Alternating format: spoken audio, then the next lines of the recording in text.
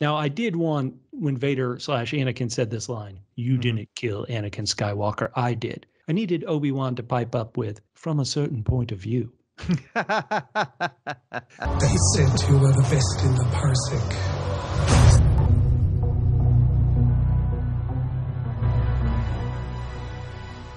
Welcome to Parsec Passion, a podcast about Disney Plus Star Wars TV shows. Today we're talking about Obi-Wan Episode 6, Part 6. My name's Bubba, and with me as always is somebody who, let's be honest, needs to keep the helmet on. It's Catfish. Catfish, how you doing? Oh, I love that you are going back to The Mandalorian, because soon we will be able to as well.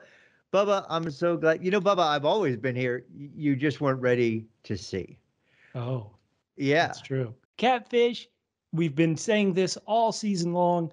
For whatever reason, they didn't give these episodes titles. It's called Episode 6, Part 6. Did you give this episode a title? I for sure did, Bubba, and it turned out to be Double B. Wait, Double B? Yeah, blame Ben. It turns out we wouldn't have had to go through all these shenanigans in the first place if Ben had just taken care of Darth Vader when he had the chance. Oh, man. Of course, we could say the same thing about Darth Vader if he had taken out Ben when he had the chance. How about if Vader had taken out Reva when he had the chance? How about it? It's Batman villainry all over the place. But Bubba, yeah, I'm now ready to give my rating for this episode. Are you ready? I'm on pins and more pins. Okay, I gave this 8, what I like to call also double Bs. Wait, double B again? Yeah, brightness boosting. Bubba, this episode was so dang dark. And I don't mean it in its tone. I'm talking about lighting. I was watching this in a completely dark room, and I was still like, is something happening on the screen right now? Now, look, I'll just say this. This is kind of for the whole series. This was cool. I'm confused by people who find it their favorite series, but maybe those people who are more tied to the movies than I am. Bigger fans. You know, I mean, is it sad that I want to see more in this world than that's not the main stuff? Like, you know, like Mandalorian's not the main stuff. Or would it then just be space stuff and not Star Wars? I was happy we had it. It's kind of cool, fleshes out more of their relationship, but I don't know. In the end, did I need this? Was it necessary? Was it my favorite Star Wars TV show? The answer to all those questions to me is no, no, and no. But you still went 8 out of 10. That's actually a very good rating. Out of 10. There was lots of good stuff going on here. Just overall for the series, when people hear my complaints, my double C's. Wait, double C's? Yeah, Catfish complaints. They'll know where I'm coming from, that it just wasn't as jazzed for this show. But, Bubba, I do have some more double C's. Even more. Okay, double B's, double C's. You got them like hotcakes. Let's see. Yeah, but these aren't Catfish complaints. These are another double C's. Double C? Yeah, Catfish questions. Oh, boy. That's an old school double C right there. That people who've been following this podcast for ages are now questioning why they've been doing it. Bubba, they're going to question it even more because, and maybe you can completely illuminate me on this. My question is, what was Reva's plan? Or in this episode, her plan in this episode? Maybe it was why was it her plan? I mean, I understand the turnaround. I just don't understand. Did she want to kill Luke? If she did, why did she want to kill Luke? And then I understand why she changed, but I just don't understand why that was her plan in the first place. And that maybe I missed something, and that happens sometimes. Catfish questions are easily answered. Sometimes that happens every time. Bubba, forget what I have to say. Give me your rating, and then maybe you can answer Catfish's questions, the double C, in after your rating. What was your rating for this episode? My score is slightly crazy in that I'm going to have to do some math to get to my score.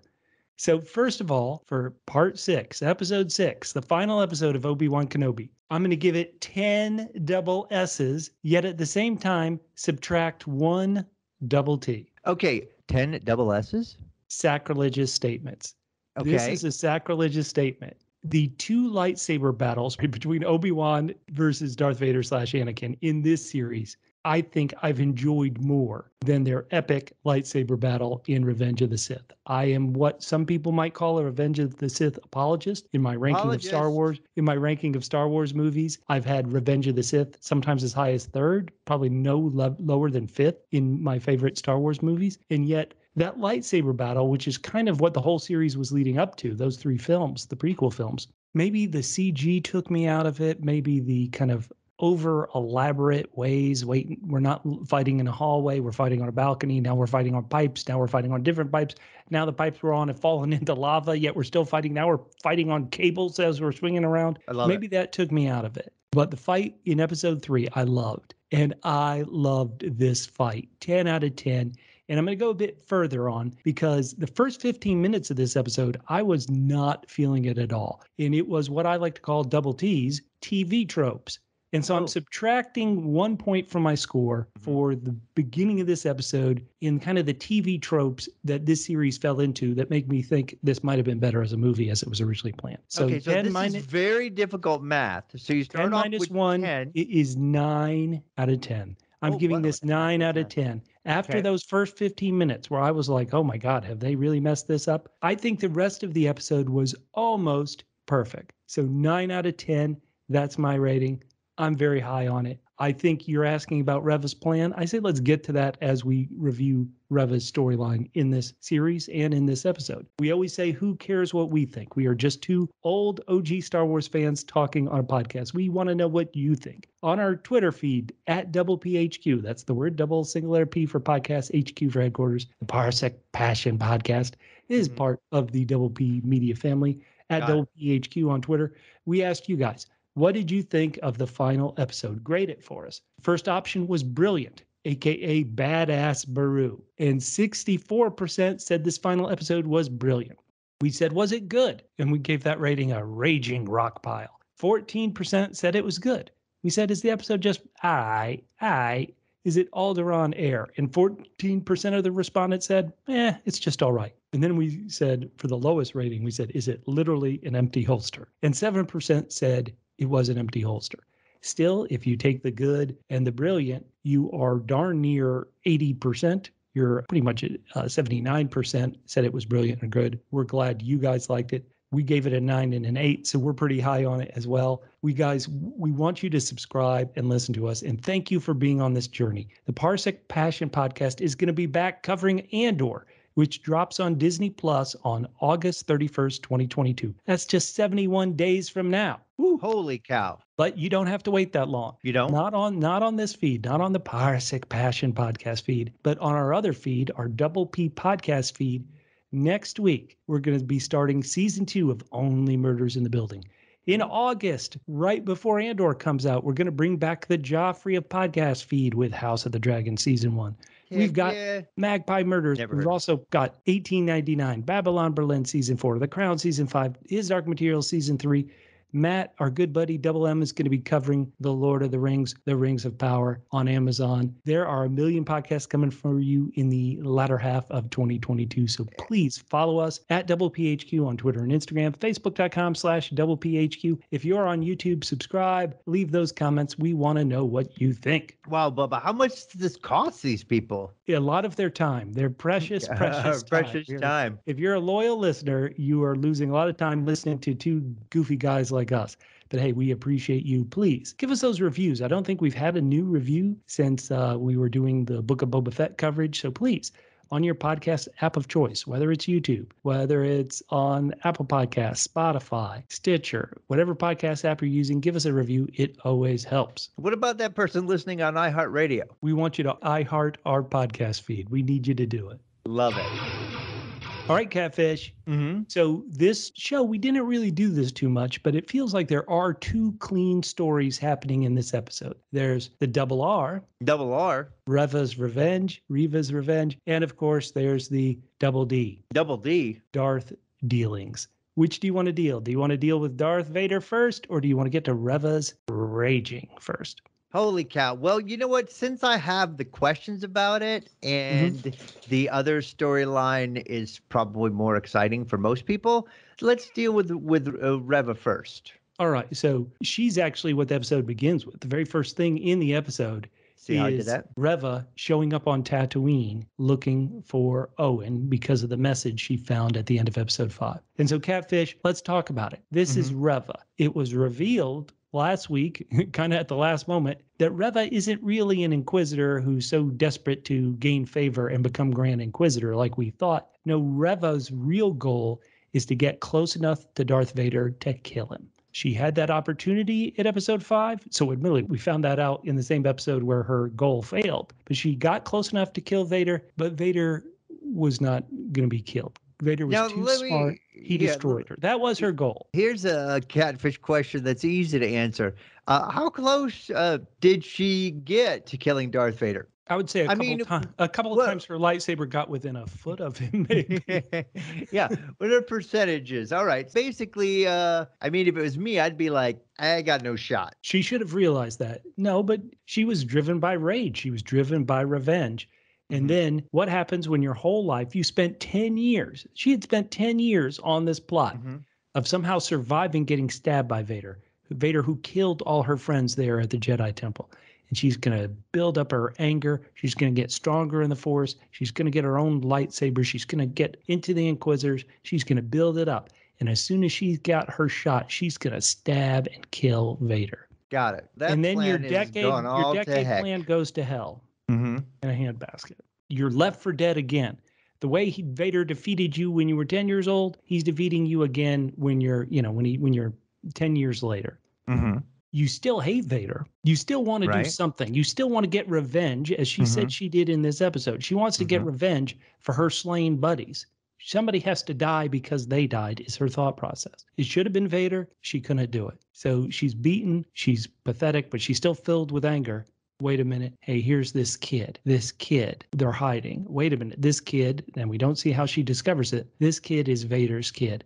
I'm going to go kill Anakin's kid. I may not be able to kill him, but I'll kill his kid, and that'll get revenge for my dead buddies. That's her goal. I agree they haven't really set this up too much, but admittedly, her plan to kill Vader, they didn't set up much. They just sprang it on us in the 5th episode. So what do you think of that plan? It makes sense. Somehow that eluded Catfish. So, I would say I would put myself easily at the level of a 12-year-old as regarding intelligence. So I would say maybe that needed to be made a whole lot clearer. No, I agree. The verbal cues for her plan, that being her plan, aren't revealed until the end of this episode. So just like we didn't find out her plan until the 5th episode near the end to kill Vader, the fact that she was going to get revenge by killing Vader's kid in this episode, you didn't find out until after she had already lost the chance and given up on the chance of killing Vader's kid. So I agree. I don't think it was spelled out well at all. That's part of the reason why I docked this episode. This whole, we talk about it over and over again.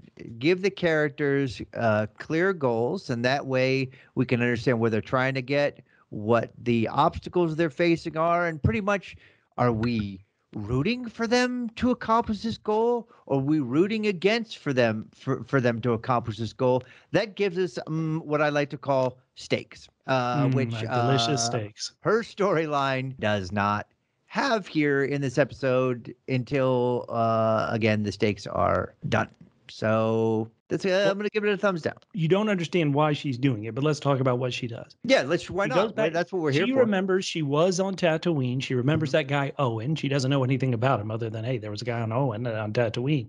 And here, Bail Organa's talking about going to see Owen and the kid on Tatooine. She runs into the redneck, a.k.a. the meme manager who ran the sushi bar where Obi-Wan worked. And I just thought, oh my goodness, they're rednecks on Tatooine in Star Wars now that have Southern accents. Ouch. You would think a place that has a lot of rednecks, there would be more than one Owen. Hey, now.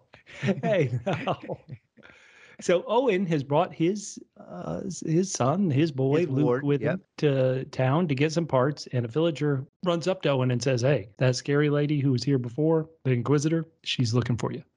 Owen gets Luke home. Beru, his wife, can tell something's up. And then we kind of don't hear him telling her exactly what it is. We hear the fallout of that conversation where they're like, okay, we got to do something. And Owen says, Ben is gone. Beru says back to him, whose fault is that? And I'm just thinking to myself, gentlemen, women will never let you forget that you messed up. Oh, Women will my never let you God. forget you screwed it up. You Oh, go, it's Beru. You put him in his place. it's so good. And then she says, I'm not putting anyone else in danger. We are enough, you and me. Right. But mostly me. Yeah, I mean, okay, let's go to it right now. Your life is in danger. Who do you want protecting you, Owen or Beru? After this episode, I'm 100 Beru, times baby. out of 100, Beru. You know what? I decided right when she said that it was Beru. I didn't need any more clarification. Oh, she was. She was like, "What? Go and hide? No, this is my house. I'm gonna freaking anybody steps up to me, they're gonna get a sawed-off blaster shot in the face. She's got sawed-off blasters hidden in a cubby. Hell yeah, Beru. She's decided to go out in a blaze of glory. This is the hero we didn't know we needed. You go, Beru. Heck yeah." She's ready to rock. I am Team Beru all the way. I want to talk something about this show. I haven't talked about it much on the show, but I've sometimes Mhm. found the effects of this show not up to what I would call Star Wars par. But one thing that's impressive is they actually built this homestead, this courtyard here of the homestead, where Lucas, when he went and did the prequels, some of the homestead, admittedly the courtyard is still there, that's a real place, but some of the places Lucas just did a green screen on. If you watch that famous scene of Attack of the Clones where Anakin and Padme are talking about him slaughtering the Tusken village, some of that is a real set, but in the background there's a lot of green screen where they just digitally paint in the stuff that was in there in A New Hope. Here they built it, and so I want to give a shout out to this. So Owen, he lies to Luke. He blamed, it's like, oh, these Tuskens, they're raiding. We got to put you somewhere safe. So we're going to put you here. If you run into any trouble, you know what to do. Run. And Owen's like, everything's going to be fine. Beru, it's going to be okay. And then they shut a metal door on his face and lock him in. That's when you know, oh, it's going to be fine. We're just going to put you in the safe room and lock you in there. Later, kid. I love it. He's safer in there than hanging out with either Ben or Owen. The only person I trust is Beru. Reva approaches the homestead. It's like the sun has gone down. She's attacking at night. But if you have the closed caption on, it mentions that she's panting weakly. She did take a lightsaber through the gut for the second time in her life. She can't be doing well. She enters the courtyard. She ignites her lightsaber. Then it is the OK Corral. Owen and Beru start blasting. Owen is shooting, he's shooting, and when the shots don't work, he tries to throw potted plants on her. I love it. Go, Owen. You try anything. Oh, Owen. How about this? Is Owen going to be in more trouble with his wife because he couldn't protect Luke from Reva, or because he destroyed a lot of the plants that she had been growing? I mean, you know how hard it is to grow plants on a desert planet? Come on. Now, Owen, he's kind of fallen to the last stand. He's defending the door. He's the last defender at the Alamo. You know, he tries. I'll give him this much. He tries. He gets a crate knocked in him, so he loses his blaster. Then he picks up a pole, tries to hit her with a pole. He just can't do anything. Reva knocks him out of the way. Before she does it, she does say, "You really love the boy like he's your own. Owen, he is my own." All right, way to go, Uncle Owen. Way to stand up for the kid. And Owen, you know, for as much as we're dissing him, he did get a shot and punch Reva right in the lightsaber scar. Good work, Owen. Yeah. You got beaten. You got beaten down, buddy. I mean, not only that, but the next thing that happens to Reva is she goes to the door and Beru just gives her an open hand slap on the face. I mean, disrespectful. Beru knows how to TCB, man. There's no shooting or puts foot around. Just boom. Let her know who's boss. Heck yeah. But Beru can't stand to Reva either. And so Luke, he takes off like a coward. No, I'm kidding. He's been told to run. So he escapes out of the little room and starts running. Reva is following him. She's running after Luke, who's run off into a canyon. Reva can feel him. He's right above her on a ledge. She uses the Force to destroy the ledge Luke was on. He tumbles down. He gets knocked out. This is important just for continuity. In A New Hope, the very first Star Wars movie, Luke Skywalker sees the lightsaber and he's like, "What's this? I've never heard of this before." You don't want to have him seeing a lightsaber when he's 10 and then 10 years later go, "What's this thing? Oh yeah, I saw this before." So he's knocked out. He doesn't see Reva's lightsaber. Good. Reva has her target. Last week's episode, she couldn't kill Vader, but now here he is. He's passed out. All she has to do is stab him. And then she has flashbacks to what Vader did to her and her friends during Order 66. She doesn't do it. She can't do it. As much as she wants revenge, is killing a kid, making her an identical monster to Anakin Skywalker. What do you think, Catfish? That is her arc on the season. I have pointed out on many podcasts that I think that if they had given her that clear goal, or if we had audience had known her clear goal by episode 1 or episode 2, we could have enjoyed this journey more. What do you think about this journey, which ends with her unable to kill young Luke? What do you think? Maybe I could have bought it if it had been set up earlier in the episode. I just don't buy it. It is too exactly like the youngling slaughter. I mean, she's got enough time to be like, why is this kid on the planet? Why isn't he being raised by, I mean, even if she doesn't do that, even if she doesn't stop to think for 1 second in the time it takes her to get there, the time it takes him to track him down, to think like, gee, maybe this kid's being hidden. It is too exactly like what Darth Vader did. I'm never going to buy it. It's a waste of a storyline in the last episode. Now I'm thinking about going down lower on this episode. Because this makes me angry. It makes me angry. Well, in the end, she's turned around. She didn't become a monster like Vader. So the classic thing is Vader became a monster. Anakin became a monster. And did his evilness cause other monsters? Well, in this case, a monster that might have been created by another monster's evilness seemingly stopped. And she's crying. And this is where she says, meaning her friends who died on Order 66, she says, I failed them. Obi-Wan's like, no, you didn't fail your dead youngling friends. You've given them honor. And Obi-Wan also gives her this almost philosophical note. Who you become now is up to you. Reva buries her lightsaber in the sand. That's the end of her seemingly wicked ways. What do you think? You're still just frustrated by it and want to go down even lower on the episode? Yeah, I didn't buy it. You can't give me. Yeah. Well, okay. Let me. You're asking me to. I didn't believe that she had been transferred her anger onto Luke, and it doesn't make sense considering, I mean, if Luke was right there after she got defeated after Darth Vader, but, it took her some time to get there. First, she had to, get herself off the floor. I mean, it just feels like you're asking me to give her redemption for something that I never believed that she would ever go that far. So then it's like, oh, she went that far, but now redemption. It all happens too quick for me. Well, I want to say that I've been pointing out the notes I've said about Reva in all of these episodes. But just the immediacy in this episode of, okay, she is on Tatooine. Okay, she is going to the house. Okay, she is stalking them. That did relatively work for me. And I would say Reva's storyline for me works a bit of the way the prequels do. I always mention that if you look at the story, if you just wrote out the story of the prequels, and maybe don't include so much Jar Jar, but if you just wrote out the stories of the prequels, I think it makes sense. It just was executed poorly and multiple times by Lucas, and sometimes just okay by Lucas, and sometimes good by Lucas. But there was a lot of execution problem in Lucas's prequel story. I feel like in this episode, Reva did work for me, but on the whole, for me, I think her story does make sense. It was just executed poorly. So that is my thought. Listeners, we've had this debate right at the top of this episode that we're both really high on, talking about kind of the toughest things in this episode. Once again, who cares what we think? I am imploring you, write to us at WPHQ on Twitter and Instagram, Facebook.com/WPHQ on YouTube. Please go down and write these comments. I want to know how you felt about the Reva storyline. If it didn't work for you at all, I'm not saying it should have. I'm just saying I want to know, describe why it didn't work for you. If it did work for you, and I mentioned last week that my sister had no problems with Reva. Admittedly, she wanted Reva to die when she took that lightsaber through the stomach. My sister liked Reva all through the series. If you're one of those people, write to us and let us know why. We want this to be a discussion. We want you to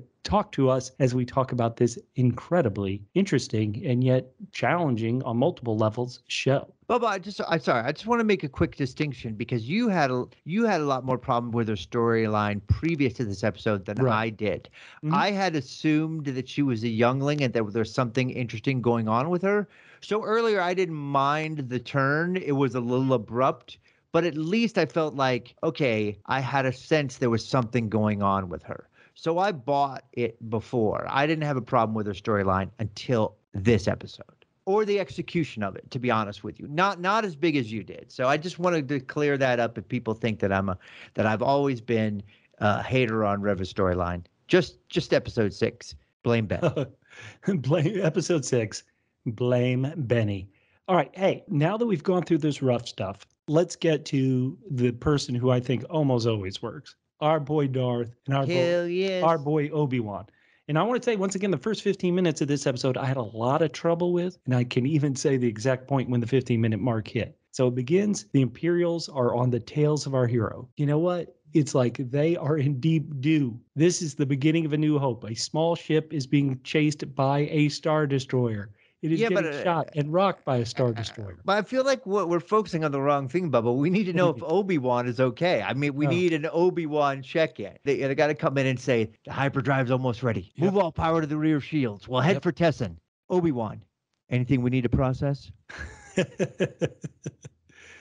You know, maybe I'm too much into this show. I'm trying to think like Vader. Vader, release the TIE fighters. Does this ship have a tractor beam? Let's go. I know the Death Star had one which got the Millennium Falcon. Let's do something. Let's take these guys out. But no, like you're saying, we're in a rough time. And one thing that you do not see too much in Star Wars is because you're in a rough time, you're in a dangerous world, where your life is on edge. Deborah Chow did a lot of handheld camera work in this episode. Did you notice that, Catfish? Like there was a lot of... These weren't cameras that were kind of locked on a tripod or on a rig of some sort. This was a lot of handheld camera work and camera movements, just ever so slightly to let you know we're in trouble. Things aren't stable. Things are on the precipice of falling apart. It really is. And that's why there's all the action and the movement. Because you know what? If Ben's in trouble, he might just bail on you. Right. He says, hey, we're doomed. Right. Roken, how much time is it going to take to fix Roken? 4 hours. This time Obi-Wan doesn't say, you have one. Instead, he's just like, uh-oh. And then he realizes, hey, he's got to do something. He's got to sacrifice himself. He tells the crowd, he's like, you've spent 10 years protecting the Jedi. This is my chance to return that favor. Right. And my question from the crowd is, okay, so let me get this clear. You are going to leave here in a much smaller ship that may not even be noticed. I completely believe that you're protecting us by leaving. Obi-Wan tells him, you are all the future. To Leia specifically. About 10 minutes worth. You're what needs to survive. He tells Haja, hey, promise to get Leia home. And Haja does. I mean, I love Haja, but I don't know whether he's just humble bragging or they're like, we need to give him more to say, but he never passes up the chance. 90% of his dialogue is telling people that he's a liar and a fake. And so I don't know whether this is like some super 4D chess reverse psychology or overwriting, but honest to God, it's like, hi, my name is Haja, and I will completely rip you off if you give me a chance. Hey, Haja, I heard you had a good stock tip. Yeah, I do. Stock up my cabinets, and you'll be rewarded later. Well, Haja, how could you? That's what I do. Now, I'm completely open about it. Haja, right, exactly. Haja, I'll rip you off. I guarantee it. So this is where part of the way I mentioned I had trouble with these first 15 minutes. And I think, boy, if this was a movie, it wouldn't do this. And I kept mentioning TV tropes. I think everybody realizes, okay, Obi-Wan, you go a different way to distract the Empire so these people can escape. Yeah. Right. 8 minutes into the episode, he hasn't done it yet. No, he keeps talking about it. Every time he keeps talking about it, I wonder if someone's going to come and say to him, only 10 minutes left to gas up your ship. Only 5 minutes. It's like, stop talking about it and just go already. He does have a present for little Leia. Roken found something. It's a holster. It's a blaster holster. What do you think about this? Oh my God. I mean, whatever inappropriate here. Blaster holder. Here's a gun with empty bullets. I'm taking all the bullets with me. Well, Obi-Wan. He tells Obi-Wan, he says, please tell your father I tried. I have been agitated against Double L. Wait, Double L? Yeah. Little Leia's sophisticated brattiness. But I said I'm in favor of setting new paths and don't do a lot of callbacks. But I swear to God, I would have stood up and cheered if little Leia at this point had said, there is no try. Get off the pot or shit, you will. Oh, come on. She's 10 years old. She's not going to drop it. Yeah, come on. She absolutely would. Okay, so we're cutting back and forth between Tatooine and the Empire chasing these heroes. And so we keep cutting back, and Obi-Wan has still not got off the ship. Now he's looking at his lightsaber. He's trying to talk to Qui-Gon. He still hasn't got off the ship. Here's Roken. And once again, if this were a movie, we wouldn't spend the time having this motivational speech, the goodbye between Obi-Wan and Roken. Roken, there are not many leaders left. People follow you. Don't stop. Obi-Wan, you don't stop. Get off the ship. Get off the ship and save people. It took till 11 minutes into the episode. Obi-Wan finally hops in this little smaller ship, distracts the Empire by going in a different way. Now, hey, the Grand Inquisitor, he's not only alive, he's mouthy. Oh, boy. Vader knows that little ship. He can feel it. That little ship has Obi-Wan. He wants to go after Obi-Wan. Grand Inquisitor thinks, oh, this is a perfect time for somebody wants my opinion. He says, right?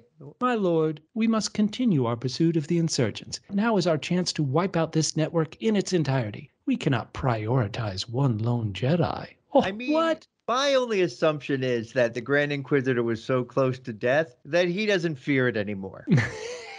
Because I would never, ever use the word must with Darth Vader. No. So, Bubba, I thought a little bit. Okay. And I thought, must is a no-go, right? No. But there are times you want to, you've got an idea and you'd like to express it. And so I thought what I would do is come up with other verbs along with their adverbs to kind of modify the strength of the verb. And they're all doubles, Bubba. So here are the words I would suggest using instead of must. The first one is double S. Double S. Yes, I submissively suggest. Okay, that's actually Vader let that slide. Sure. Number 2 is double M. Double M. Yeah, I meekly mention. Okay, and then the third one is a double P. Double P. Yeah, I passively propose. All right. All those are much better and safer than the word must. All right, well, let's have a little debate right now. Okay. Vader's like, to hell with this. That is Obi-Wan Kenobi, Jedi Master. We've got him right there. Let's go get him. Grand Inquisitor is thinking, hey, we've got this insurgency, this growing rebellion. That's a big part of them in this other ship. Let's go get them.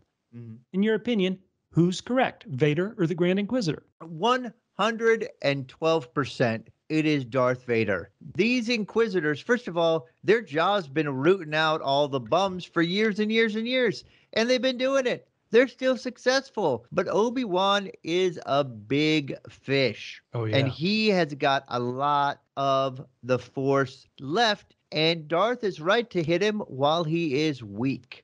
So that's what I say, Bubba. What about you? I don't ever question Vader's ideas. No. Okay, go ahead. I love it. Yes, very good. Very good.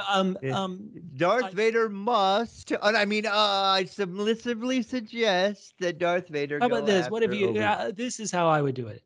My lord, we must continue our pursuit of the things you want us to pursue.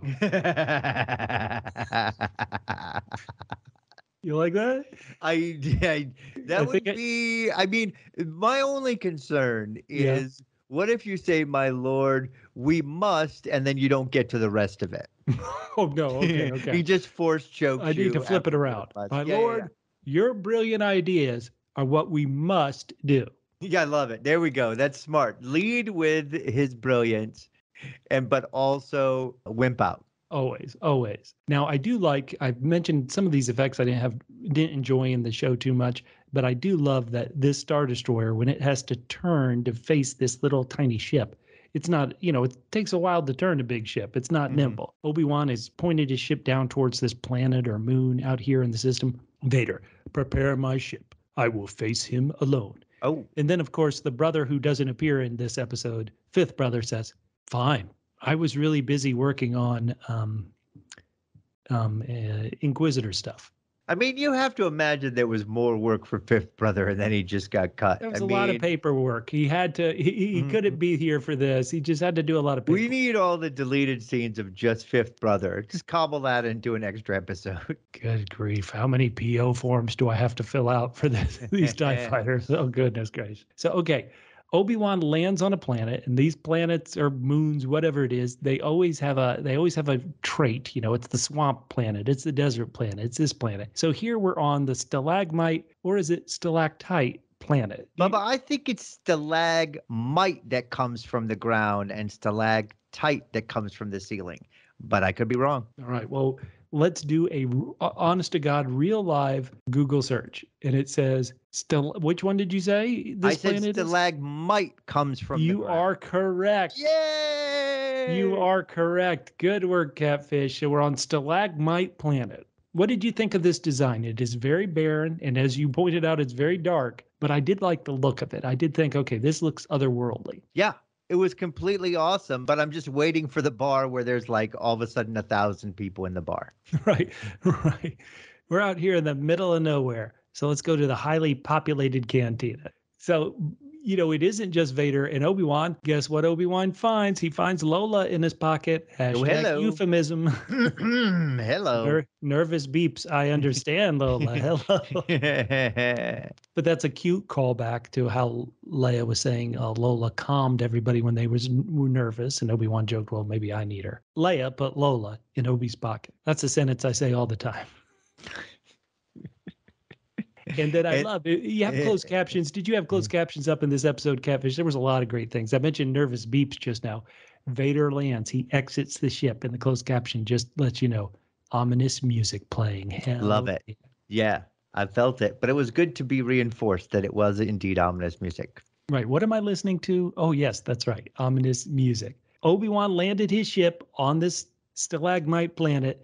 That is exactly at the 15-minute mark on the Disney Plus counter. And this is when the episode flipped from being I didn't feel it to I was all in, and the rest of the episode really worked for me. It is go time. Vader and Obi-Wan together. It just always worked. I loved it in episode 3. I loved it here. Vader, have you come to destroy me, Obi-Wan? Obi-Wan, I will do what I must, which is the exact same line he said from a different prompt in Revenge of the Sith before their duel. So he said it. So this is the second time. So Bubba, what we have what I like to call a non-upple F.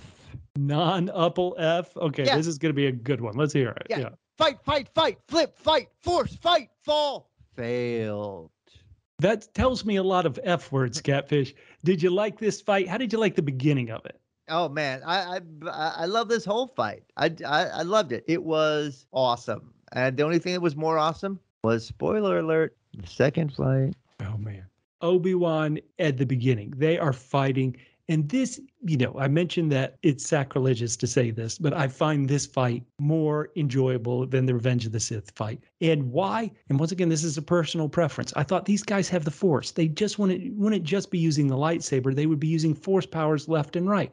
They're pushing each other with the Force. And it starts very early in this fight. Obi-Wan tries to drop a stalagmite on top of Vader. And Vader, just like last week when Reva tried something and Vader was like, talk to the hand. Vader stops it so easy. Hashtag nope.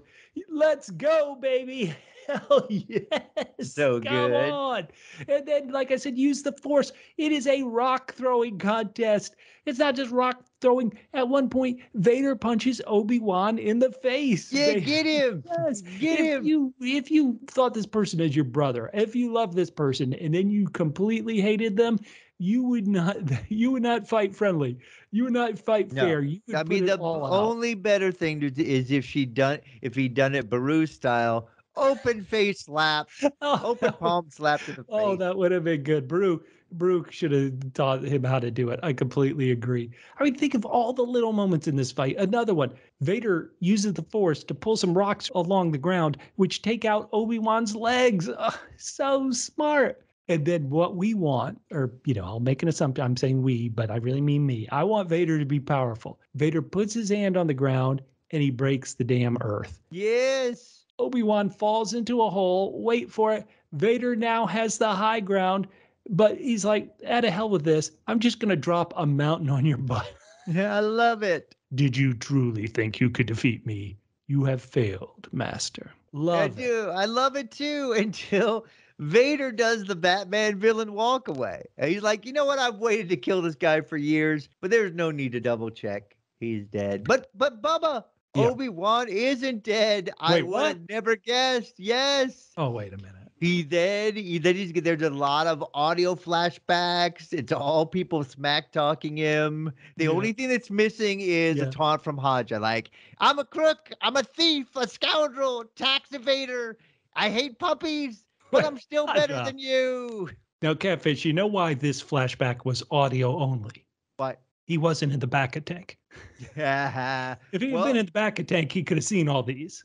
well, then all of a sudden there must have been a back to tank because he has some video flashbacks to the No. Skywalker kids he's failed, both little Leia and little Luke. Oh, And no. then he decides it's over. I'm just going to give up. Yep. No, I'm sorry. I dreamed that.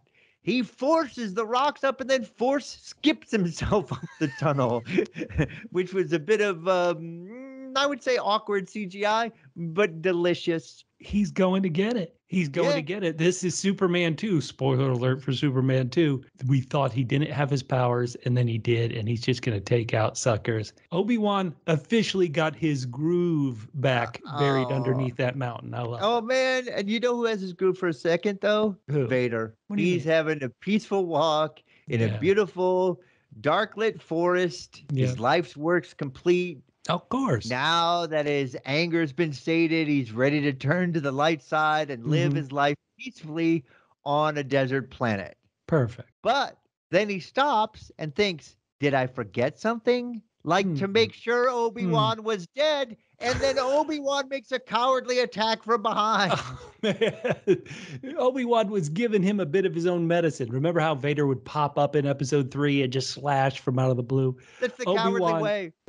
Zach is the effective way. And suddenly it is odd. There was a big deal made in episode 3 about how Vader was so much more powerful and Obi-Wan was such a mess. Obi-Wan was always fighting with his 2 hands on his lightsaber, while Vader in episode 3 only had 1 hand on it.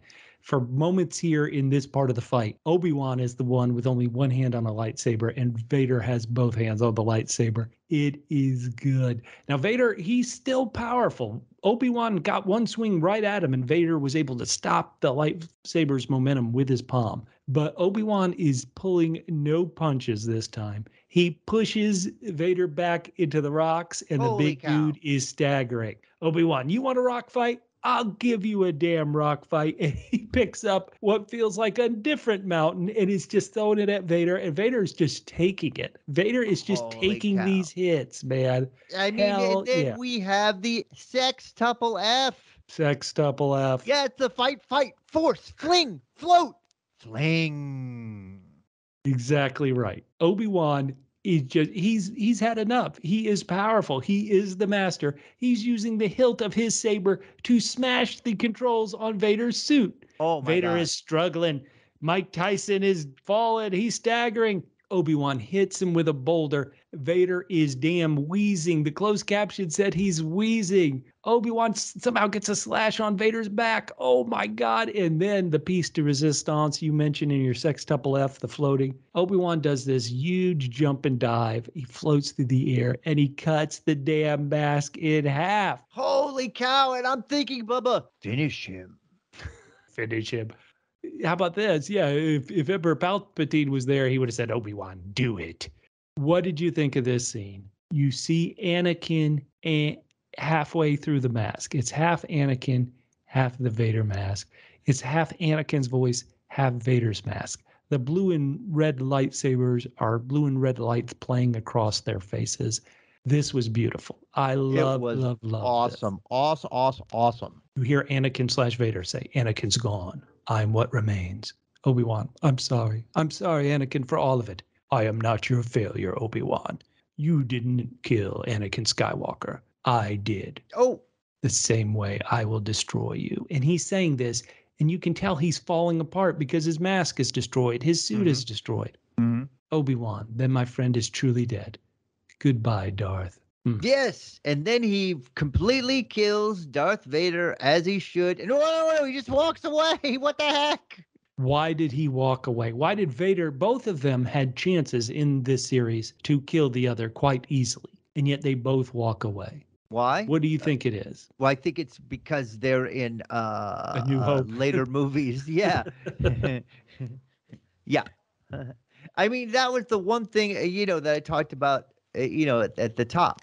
This is all great. Mhm. And the action scenes were great. The fighting, oh my God. And to see for the first time ever, Darth really just get taken apart. Oh, he took it on the chin, on the head, on the back. Yeah. Oh, It's amazing. But in the end, we know neither one of these guys are going to die. no, but in the moment, and even now, I'll say it, in the moment, Mhm. it didn't matter. I was just enjoying it too Oh, it was much. great. It was great. Great fight. Now, I did want when Vader / Anakin said this line, "You didn't kill Anakin Skywalker. I did." I needed Obi-Wan to pipe up with, "From a certain point of view." Okay, so hey, it was approximately, because I kept looking at the clock, at the 27-minute mark of the episode, this classic rematch of the century, whatever you want to call it, the fight is over. It was about a 12-minute fight. Admittedly, they cut it up, and I've already heard some people very frustrated that they cut from the Obi-Wan and Darth Vader fight to some of the Reva stuff. And I just think to myself, yeah, I wish they hadn't cut either, but they did cut in Revenge of the Sith when they cut the Yoda Palpatine fight. Lucas was a big fan of cutting, between these action scenes up. And so cutting to Reva, it just can't match the Obi-Wan Anakin fight. I didn't mind it too much. It was about 12 minutes, and it was 12 minutes of stuff I loved. I love it. Yeah. It would have been great if it hadn't been cut away from, especially to a storyline. Hey, listeners, Uh-huh. we're loving this fight. I mentioned I call it sacrilegious to say it's better than Revenge of the Sith, but for me it was. I really do. We really do care what you think. Please give us a review on your podcast app of choice and let us know what you think about the podcast. But also you can tell us your thoughts on this show. We want to know so much. At Vader's castle, he's recovered. He's got a new suit. He's got a new helmet. He's feeling good. He has Oh, man. probes searching everywhere for Obi-Wan. He vows to destroy everything in his path until Kenobi is found. But wait, the boss is here. He has different things on your Jira board that he wants you to put on higher priority rather than finding Kenobi. Palpatine even says, "You seem agitated, my friend." Yeah, agitated. I just got my frigging mask. I just got my butt kicked. Yeah, thanks a lot, boss. But Oh, Vader, man. he puts on a brave face. He will not evade me again. Palpatine. I wonder if your thoughts are clear on this, Lord Vader. Perhaps your feelings for your old master have left you weakened. If your past cannot be overcome. Vader, Kenobi means nothing. Wait a minute, means nothing? You just said a second ago that you would destroy everything in your path until he was found. Anyway, Vader knows who the boss is, he says. He means nothing. I serve only you, my master. And we hear the Imperial March, heck yeah, of Vader on his throne. I love that shot. This Mustafar Castle is a big part of the video games, big part of the lore. And this shot especially of Vader just sitting there with the V of the windows out onto the lava. I thought it was brilliant. It was so good. I mean, look, you almost nothing can beat the Imperial March. Right. And they probably couldn't afford this song because it's such a big artist. But let me just pitch the alternate music as they're All going right. out. Okay. Sure. All right. He's sitting on the throne. All by myself, don't wanna be. So anyway, I couldn't sing that. We One also can't is the afford. loneliest number. Yes, let's do it. Let's do it. Is there any other songs that are twice as old as our listeners? Okay, so hey, we got to wrap up all these storylines. We do need that final, almost the Lord of the Rings multiple endings. Now we got to go through our multiple endings. We got to have an ending with Leia seeing, Leia has changed since she's been on her journey. We see her; she's no longer avoiding getting dressed up and going to these functions as a princess. She's getting dressed up herself. She does like to cowboy up, though, Bubba. Is that a holster? Her mom tells her. I love it. Should you really, on a diplomatic mission, wear a holster, even if there isn't a blaster in it? What does that say about the movie? That's just letting people know you are gonna kick A and take N. Hell yeah. She's out there with the Organa's Bail and his wife Bray, and the ship comes, and out on the ship steps Obi-Wan. But also is Lola. Leia actually screams, Lola, and runs to her droid. And it's only later that she reconnects with Ben. Way to go. Now, Heck did you like yes. Leia's line to Ben? I think you should sleep because you look like ass. Oh, man. Obi-Wan laughs at it and then gives her an open hand slap for being so sassy. Well, and it's funny to hear then Obi-Wan laugh. He doesn't really ever laugh too much of these movies, for sure. Yeah, for sure. And then he has he says very nicely, this is a nice moment. He tells her that she got her wise, kind-hearted ways from her mother. Yep. and her passionate fearlessness and forthrightness from her father. Oh, yep. Those are good And traits. her sass from the early 30 slackers in the writer's room. She got her sass from the writer's room, sure. Yeah. And it is a touching moment. I know, I've mentioned I've had a couple of problems with Reva. I've had problems just like you have with little Leia. But that moment, goodbye, princess. Pretty nice. Really, really nice. But we got to have our other ending so we can wrap up Tatooine. Obi-Wan decides to put the cave up on Redfin. Yeah. Bubba, look, I know it's a seller's market, but no staging for this cave? I mean, really? By having nothing in the cave, it allows the new potential home owner to imagine it the way they would decorate it. I love it. I love it. Here's just a crate in the center. What do you think about that? And then Obi-Wan goes over to see Owen and Beru and maybe Luke. He shows up riding a horse animal that looks very closely related to the alien that Luke was dealing with earlier in the episode. I mean, they're like distant cousins. Right. And then, this guy gave me the parts I needed. Yeah. And then Owen says, "What are you doing here? I thought you were going to keep your distance." Hello, you son of a gun. Rude. How about this? Obi-Wan tries to make some peace. He tells Owen, he's like, you were right. He needs to be a boy. The only protection he needs now, Owen, is you and Beru. But mostly Beru. Yeah. Have you seen her with a sawed-off blaster rifle? Holy cow. Yeah, I'm staying away from that lady. Owen's still not sleeping in the house due to the lack of foliage now on the deck. Now Ben, he's gonna leave again. He's like later, but then Owen calls him back, tang with Luke, and you just have to assume, Luke's not gonna remember. And then, well, what does Ben say? Hello there.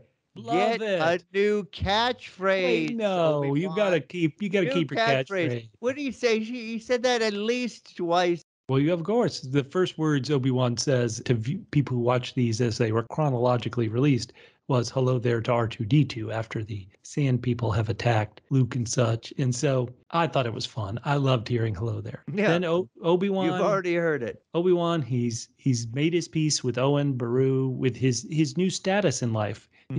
He did quote unquote change. He was a shell of himself. He got his groove back, and now he's not going to be living in a darn cave anymore. Good work, Obi-Wan. Everything's done. Nothing's left in this series except. Well, he's been begging and pleading for guidance for the whole time. And so finally, as he's riding the shopkeeper's distant cousin in the desert, he hallucinates Liam Neeson, who has a very particular set of lightsabers. Oh, man, how about this? Qui-Gon Jinn got snarky in the afterlight. Well, it took you long enough. Hello. Oh, man, and then he says, "I was always here, Obi-Wan. You just were not ready to see."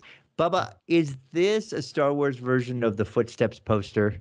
Oh, man. Well, I wanted a post-credit scenes where Obi-Wan says, "Hey, Ghosty, Qui-Gon, remember how you made me promise you that I'd train the boy who grew up to be Sith Hitler or Sithler?" I mean, come on. Man. Really bad ideas, Ghost.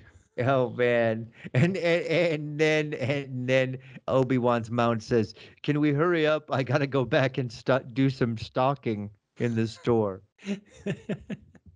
So, hey, that's it. 6 episodes.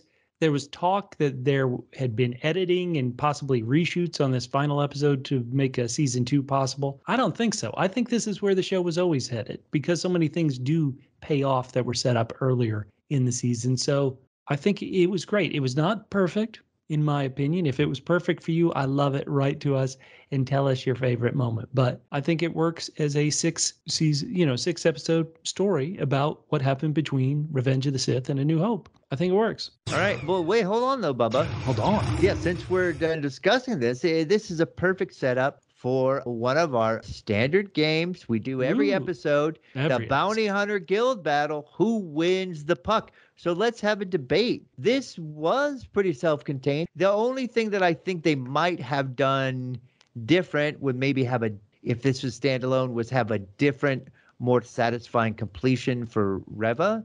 Maybe some of that got rewritten. I don't know. But the question is, Here we've had the 6 episodes. It's the perfect interim, except for making sure they retain their subscribers. Should there be a season 2? That's the Bounty Hunter Guild battle. Bubba, I'm going to let you pick first, and then I will provide an opposite answer, which will be the right answer.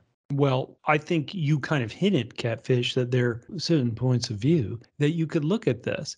And if you are Disney Plus, I think you want a second season without doubt. You release this thing opposite Netflix's big gun Stranger Things. And although Netflix has so many more subscribers and Stranger Things did have more viewers, you held your own pretty good against Netflix's biggest hit. And so if you are a Disney executive or a Disney Plus executive, I think you want a season 2 without question. I think there can't be any debate from that point of view. No, I completely agree with that. That's not the question. The question is, from a fan's point of view, from an artistic point of view. Yeah. I think I would enjoy it, but I'm going to go ahead and say no, there shouldn't be a season 2. Those 2 meetups between Darth Vader and Obi-Wan were incredible. I love the moment in episode 3. I love the moment here in the final episode. They can't meet again. You do have to keep it rare. So they had one fight, 10 years later, they ran into each other twice and had more fights. And then they go another decade and finally have the final fight they'll ever have between them. And so if you can't really have an Obi-Wan Vader matchup again, then what is Obi-Wan's story? The showrunner of this 6 episodes, Deborah Chow, she fought to get Vader in it. And part of her argument was Obi-Wan's story is tied to Anakin/Vader. There can't be an Obi-Wan story which doesn't have that, where Anakin Vader isn't a part of it, really, if you think of it in those terms. And so because I don't think there can be another fight for the continuity, and because they can't meet again, and because that would mean a second season without really Vader, in my opinion, I'm going to say no, you can't have a second season. No, there shouldn't be a second season. I can be swayed, Catfish. So if you wanna take the other side of this Bounty Hunter Guild battle and win the bounty puck for this debate, I can be swayed. But ignoring the Disney Plus point of view, I think as a Star Wars fan, I'd certainly watch it. I'd probably enjoy it, but I'm going to say no season 2. What do you think? Well, Bubba, as someone who argued earlier that really this season itself wasn't a necessity, clearly I am going to argue that there should be a season 2. Why? Because so many people connect with all these characters. They want to see further adventures of Obi-Wan.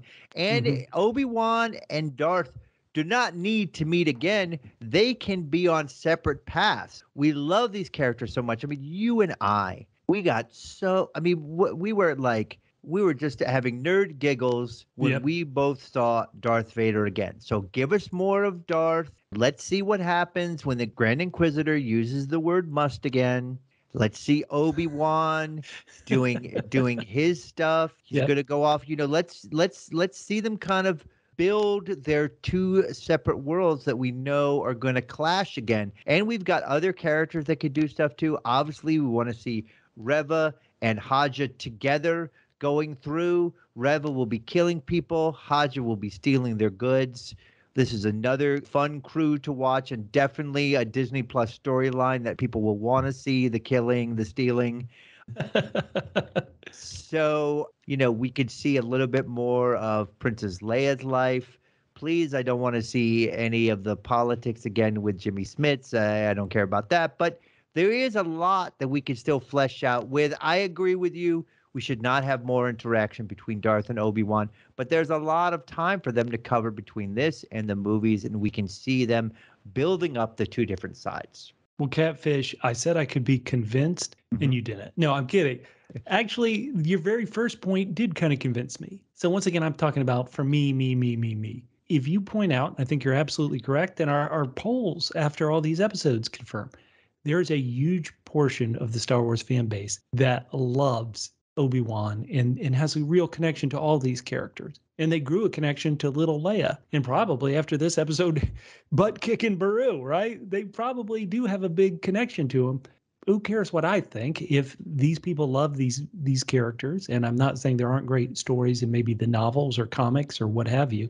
But yeah, if you think that audience loves these characters, why not give them time to a chance to spend more time with them? You've convinced me. I flip sides. I love it. I love it. Always argue a case you don't believe in. That's the way to argue it the most persuasively.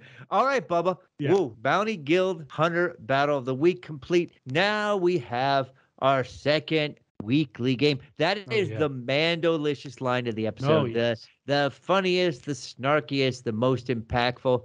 Bubba, you're going to go off the board on this one because I have only one line. Let's hear it. There is no try. Get off the pot or shit, you will. Is it an actual line in the episode? Yeah, but it was an actual line inspired by the episode. Oh, okay. All right. Okay. I like going silly. I like going sassy. This Mandolicious line came mainly from snapbacks and insults. Love it. That's how we developed this segment. And this show doesn't really have as many as we would like. No. So I'm going to go to the one that everybody is talking about. The one where Vader, Anakin, almost, you said the episode could be titled Blame Ben. Yeah. In this line, Vader and Anakin almost absolve Ben, where they say, I am not your failure, Obi-Wan. You didn't kill Anakin Skywalker, I did. Now, admittedly, he ruins it 1 second later when he says, the same way I will destroy you. And he's saying that really after he's been defeated. He's just still so filled with anger, he can't not say it. But to me, for a show that at times I've kind of attacked clunky writing or once again, clunky execution, that is a brilliant line and a line that I think this episode hasn't even been out. Hold on, this episode, let me figure if I could do the math. This episode hasn't even been out 17 hours and that line has really connected with viewers. So that is my Mandolicious line of the episode. I hate that it's so serious, but it's the one I got to go with. I love it. I love it. Well, Bubba, speaking of going with, whatever, we have our quadruple M. Wait, quadruple M? Yeah, our Matt Murdock musical analysis of the week. He was gone last week. He took a little vacation to Tatooine, and now he's back with sand in his shoes and love in his heart. So let's listen to what Matt has to say. Hello there. In a recent episode of Parsec Passion, Bubba asked a very interesting question.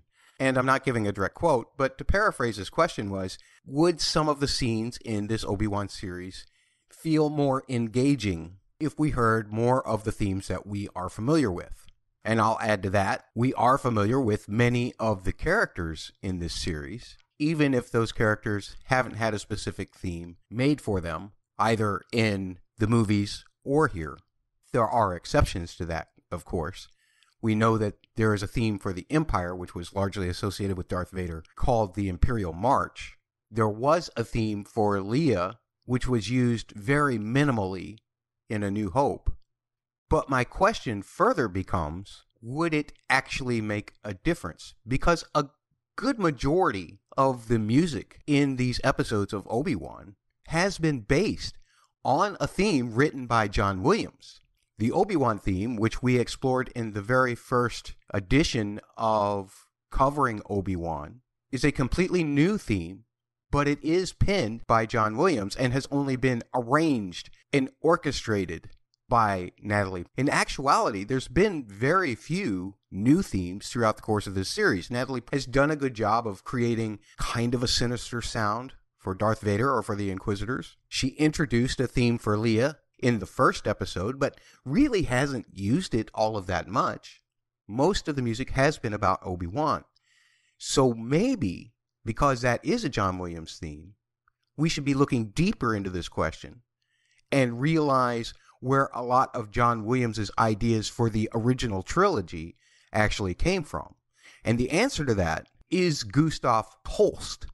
In fact, a lot of Holst's music was actually used as a temporary score for Star Wars A New Hope before John Williams did his composing. And John Williams took a lot of those same sensibilities from Gustav Holst's The Planets to create some of the iconic moments in the original movie. For instance, think about anything associated with the Death Star in A New Hope. Be that Luke, Leia, and Han, and Chewie, and the gang all trying to get out of there, or even the rebels returning to try and destroy it. No matter what kind of melodies or whatever is placed on the top, you'll generally find a tympanic rhythm underneath, meaning a rhythm on the timpani, literally, that is taken directly from hosts the planets.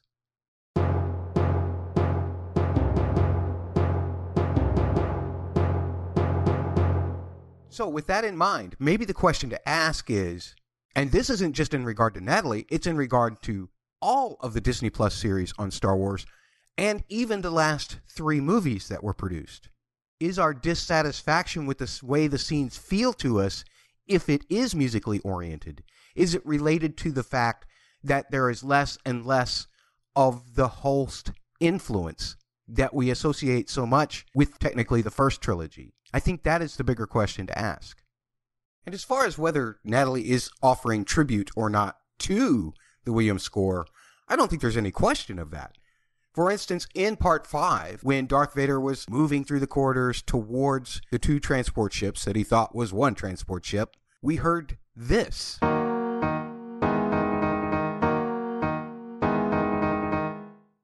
Now, the important thing to note about how that is a tribute to actually the Imperial March theme is in the rhythm of the accompanying ostinato pattern.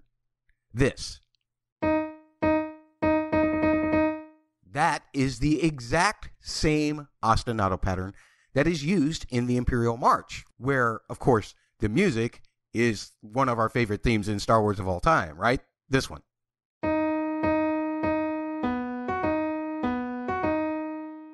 Because of that, I don't think we can actually say that the music is having that much of an effect on us.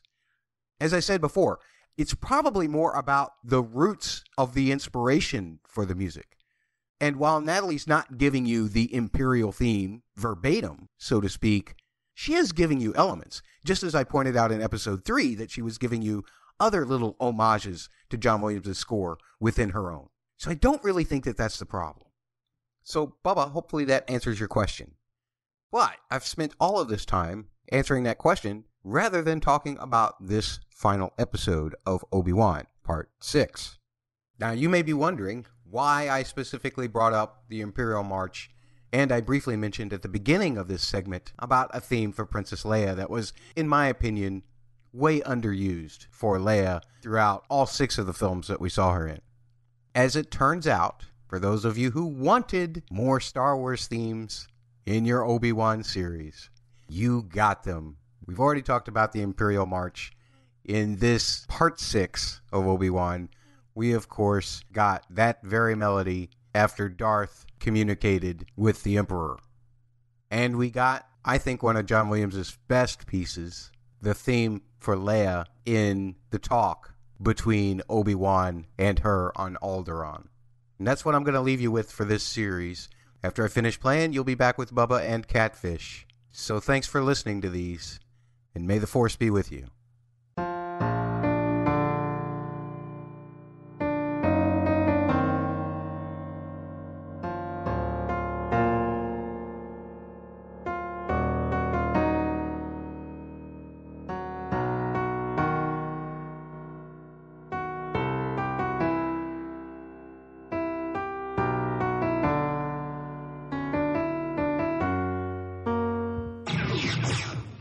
There's a reason why we have Matt on all these podcasts. Not only is he our friend, not only is he funny and insightful, he's cheap. He just knows his stuff. He's cheap. Right, that as well.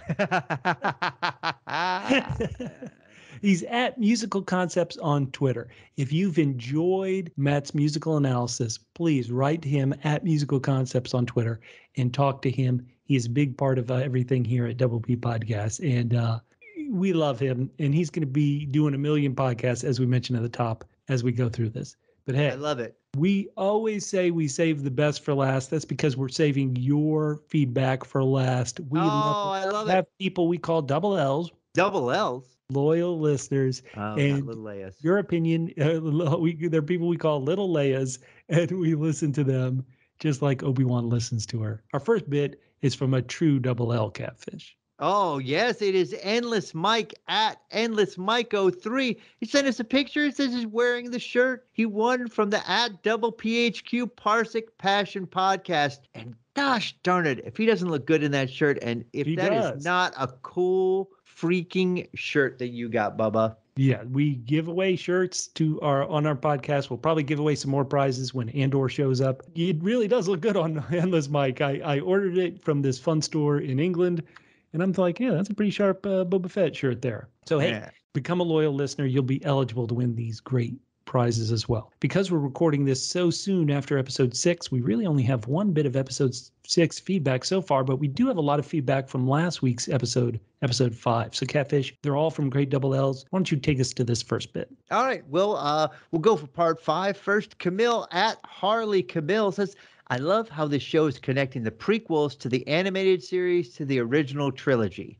I really like Star Wars Rebels. It's worth the watch. Yep. I love the flashbacks of seeing Vader at his full power. FYI, I'm a 5th grade teacher, so I'm able to tolerate the sassy and undisciplined doing the Lord's work, Harley. She is. She is. Teachers, we love them. We don't pay them enough. That's how much we love them. We decide not to pay them. Camille, we love this feedback, and I love hearing from people who love the animated shows like Star Wars Rebels. Another true Double L, Laura McMillian at Mesocat on Twitter. Laura, we love her. She's been giving us some great episode titles, and she created an episode title for part 5. You ready for this one? Yeah, tell me. She thought part 5, episode 5, was the most heartbreaking one in the season so far. The episode, she names it, Alas, Ned-b, We Hardly Knew Thee. Oh, man. Oh, man. And let me say, they just released, Star Wars knows how to make money. They released a really cool looking Ned-b action figure. So I think a Black Series action figure. It looks really cool, Laura. So maybe I'll get that and give that away as a prize sometime. Laura also said to answer one of the questions we raised in our podcast about episode 4. Laura wrote she does like all the animated shows, and she said she hadn't seen that one yet. Resistance, that was the one that was kind of almost anime style, and 2D animation, more kind of anime style. And I think, even though I'm not a huge animated show fan, I did watch all of the animated shows. I tried to, and watched Resistance. And there are a couple of episodes of Resistance that are actually really good, Laura. So I'm not sure it's worth watching all of Resistance, but man, there are a couple where you're like, oh, wow, this show actually is pretty good. Hey, we got a final bit of feedback here about episode 5, Catfish. Take it away. Patman23, Patrick Spinagle, old friend of the show. Holy cow. Said, just got around to seeing Kenobi Part 5, also known as Alas, Ned-b, We Hardly Knew Thee. I enjoyed it a great deal. Nice storyline with Reva. Leia was adorable as always. That's a shot at me, clearly. The flashbacks, both Kenobi, Anakin, and Reva's, were nicely woven in. Vader got schooled by Ben, so he was not yet the master. Boom. Boom. Oh, man. Pat, man, all you guys, once again, we're not going to have any podcast for a while until Andor comes out. But still, please tell us what you thought of this part 6. It's very fascinating. And because we're doing this podcast so soon after part 6 dropped, we only have one bit of feedback. It's from a great listener, Elias Sideways. And why I love Elias is that here I'm real positive on these episodes, and especially this episode. I was through the moon of. Elias listens to our podcast the whole way through, even though the show hasn't connected with him in any way. And so here's his feedback for episode 6. He wrote, so we begin at Tatooine. Reva has traveled there at the same time as our heroes have been pursued from the last episode. Am I wrong, or is there some time shenanigans going on? I think this is a Bubba insert. Elias, I think you're right. I also think, wasn't she just left on the planet? Was there a spaceship just left there so that she could fly away and escape it? I suppose it had a so. Medi-doc on it, yeah. Right. Elias continues. Also, let's get it straight. Only Reva was aware of Princess Leia through this whole ordeal. Seriously? We're not breaking canon, right? As for the fight scenes, I thought everything was perfect. Just hoping for more shaky cam. You can't get enough of that. Sigh. Hashtag sarcasm. Oh, man. Elias, I'm sorry it didn't connect with you. I love these fight scenes. But all right, he's got this final bit of feedback, but he says, but serious, what was the point of this show? Kenobi and Leia's dad, Bail Organa, recklessly endangered everything, but there were no stakes. Kenobi versus Vader was interesting, but poorly executed, in his opinion. Just meh. Elias, once again, I feel bad for you, actually, that it didn't work for you. I also feel really proud of you that you're able to still kind of listen to a podcast that's very positive on it and very silly on it. And so, Elias, thank you so much for your feedback. Yeah, we really appreciate it. Catfish, as we wrap up this podcast, let me just say the things we said at the beginning. Mm-hmm. In just 71 days from today, on August 31st, the Parsec Passion podcast, this feed you're downloading right now, we're going to be back covering Andor. On this show, Kenobi, I mentioned a couple of times how I thought the volume, aka these rear projected sets that they do, the Mandalorian and Obi-Wan on. I thought they were very limiting. They weren't used at all on Andor, which shot in London before the volume in London was really built. And so I think Andor is going to have a real more majestic, wide open field because they had to shoot on location at real world locations so much. That's 71 days from now. If you subscribe to our social media things at double PHQ, the word double, single letter P, HQ for headquarters, on Twitter, Instagram, Facebook.com/double PHQ, you're going to find out about all the podcasts we have coming up. Next week, we're going to be starting season 2 of Only Murders in the Building. On August 21st, we're going back to the Joffrey podcast feed for the House of the Dragon season 1. We've got another murder mystery coming up in October, Magpie Murders. We've got Babylon Berlin season 4, The Crown season 5, His Dark Materials season 3. Matt's going to be doing the Lord of Rings, The Rings of Power. We probably will be doing 1899 as kind of a continuation of our coverage of Netflix's Dark, that fun, twisty show. So, hey, we're covering a lot of stuff. We want you to be in on all of it. We really haven't covered a lemon show since Penny Dreadful, City of Angels, maybe Why the Last Man was a bit of a lemon. But we tend to cover really fun shows, and we think you'll like these shows. We're going to be talking about it as a bit, and we want you on this journey. My name's Bubba. You can find me on Twitter at Fit and Trim. That's FITTENTRIM at Fit and Trim on Twitter. And I am Catfish. You can hit me up at CJGman67 on Twitter. On Instagram, please follow me. I am at G to the Man, GEETOTHEMAN. I just joined Instagram. Follow me, and I'll follow you. And you'll hear us in 71 days on the... Say it. You're the one. Say it. Oh, man. The client, Werner Herzog, there's somebody